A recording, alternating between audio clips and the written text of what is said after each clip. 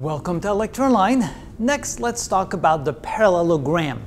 By definition, the parallelogram has four sides and opposite sides are parallel to one another. Now, to find the perimeter of a parallelogram, we have the long sides, let's call them L, and we have the shorter sides, let's call them W. And then the perimeter, just like for a rectangle, will be twice the long side plus twice the short side. The area, however, will be found by taking the product of the long side at the bottom, in this case it's the base here of the parallelogram, and multiplying it times the height. The height is the perpendicular line starting from the long side at the bottom here to the point where the long side at the top and the short side on the side here meet. Of course, you can draw the line anywhere you like, but it's typically drawn right there. Now notice why the area would be the length times the height.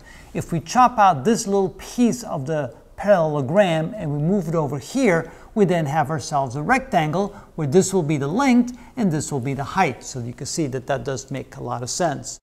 Now you have to be cautious here, because if they only give you the length of the long side and the length of the short side, in this case we call it W, you cannot find the area. Notice here, if only L and W are known, you cannot find the area of the parallelogram. You must also know H, or the angle at which the angle between W and L. If you know the angle, you can figure it out as well. And if you know the height, you can figure out as well. Typically, they will give you the height so you can find the area. Let's do a few examples and see how that works. Our first example, we're given the length of the long side and we're given the height. That means we can't find the area. And so the area is going to be the length times the height. In this case, that will be 15 for the length, 4 for the height, so that would be 60 square units. However, if they're asking you for the perimeter, you cannot find it by only knowing the length of the long side and the height. You also need to know the length of the short side, W, or you cannot find the perimeter, so this will remain an unknown.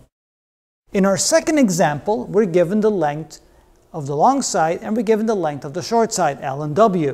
Now you can't find the perimeter because you know both L and W. So in this case, that would be equal to 2 times the long side, which is 15, plus 2 times the short side, which is 6.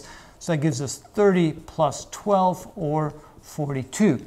However, as we said before, if they're asking you for the area, since they only gave you the length and the width, and you don't know what the angle is here, you're not going to know the height, and therefore you're not going to know the area. The area in this case will also remain unknown, like the perimeter remain unknown in our first example. So in this case, the length of the long side and the length of the short side are given. You can find the perimeter but not find the area. In this example, where the length of the long side and the height was given, you can find the area but not the perimeter. And that's how we deal with parallelograms.